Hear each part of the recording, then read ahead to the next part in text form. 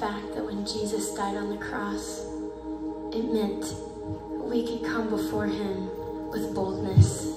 Because when that veil was torn in two, it gives us this access. It gives us this moment, these moments that we live for. That his presence comes and hovers and we can feel it.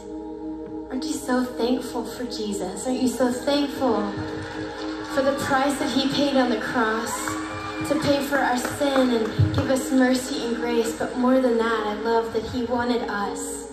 He wants us. He loves to be with us. Will you lift your hands for a moment? I just want you to tune into that for a moment of just saying, God, I thank you for the cross.